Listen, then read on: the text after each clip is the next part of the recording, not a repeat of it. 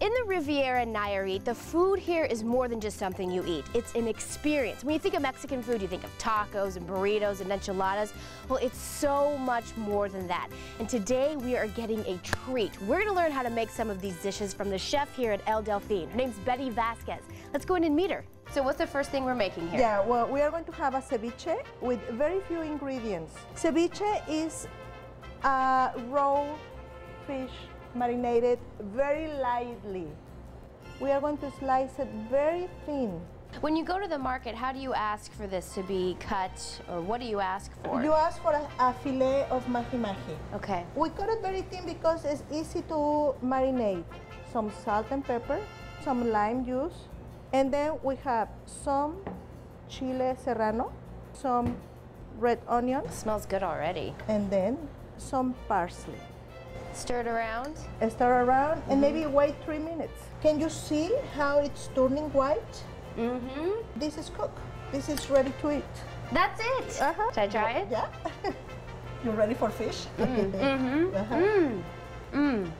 Fantastico. Gazpacho is a cold soup that comes from Spain, usually made with tomatoes. 4 tomatoes make a very full bowl of soup. Okay. So we are going to add just a little bit of garlic. We are going to add some cucumber. We are going to add some bread that has been already kind of dry.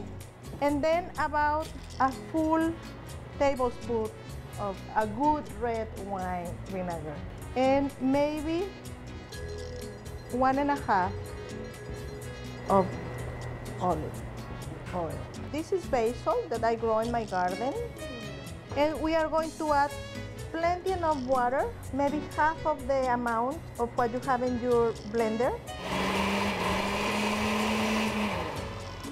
And we are going to pass it through a strain. And we are going to decorate this soup in a very, very different way. Oh, beautiful. So you ready to taste? Yes, okay. Go ahead. Oh my gosh.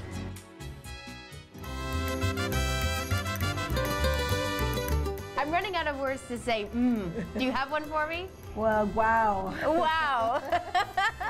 I'll say salud to that. Salud. Salud. And gracias por estar aquí. Thank you for being here. Thank you. Adios. Thanks for watching Better.